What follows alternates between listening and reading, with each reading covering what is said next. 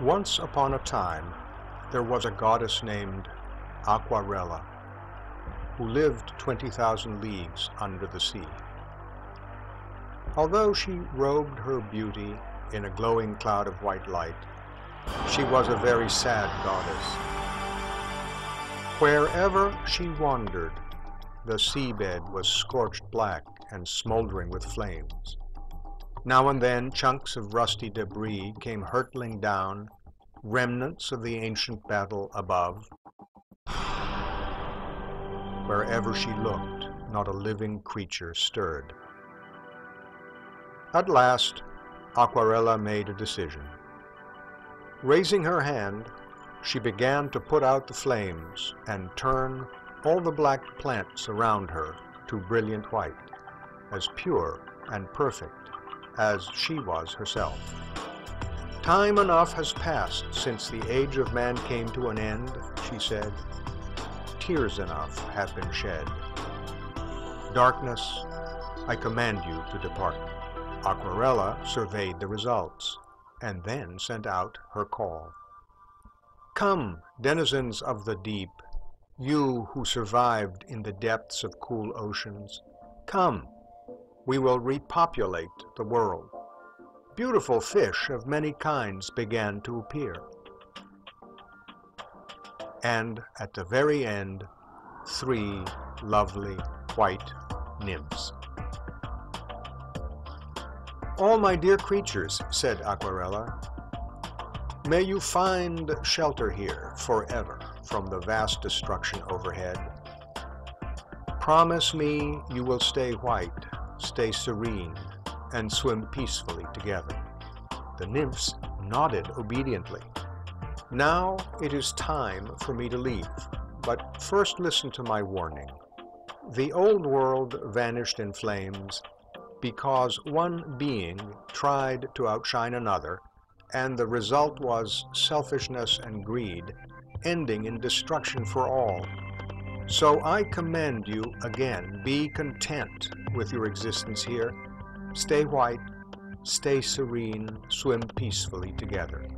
She laid her blessing on them. As Acquarella prepared to fly away, she uttered her command for the 3rd time.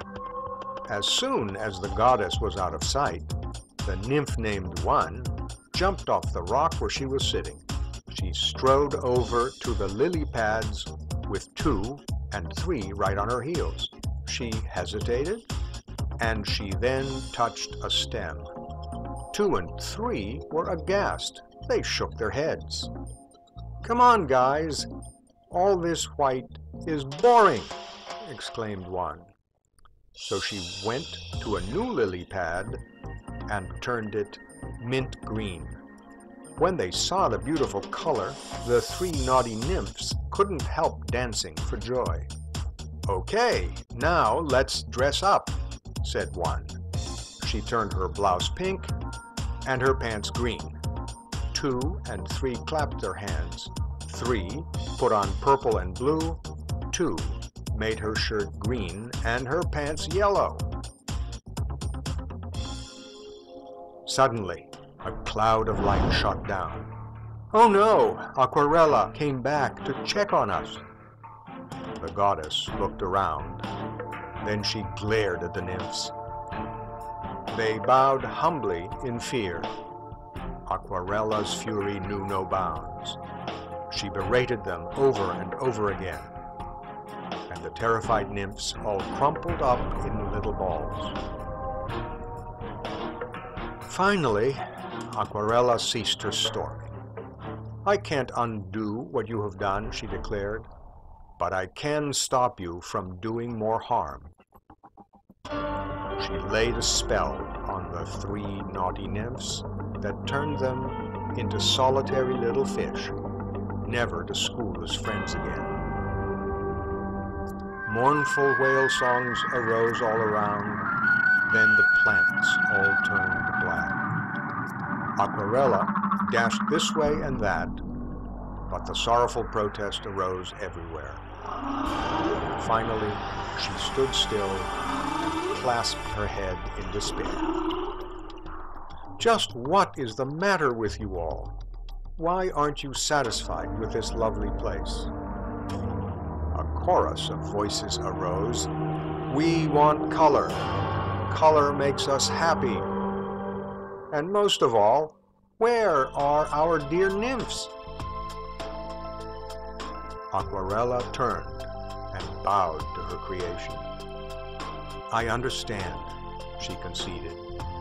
You may have color, and I will give you your beloved nymphs back so that they can create it for you. The three nymphs reappeared and immediately ran and huddled behind a rock. No, no, my dears, you have nothing to fear.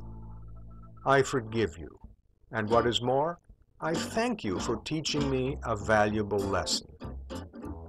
I was wrong to call you naughty. Your color brought joy to the aquarium. Come to me, she said gently. At that, the nymphs ran up and hugged Acquarella. One and all, they rejoiced and comforted each other tenderly, and lived very colorfully ever after.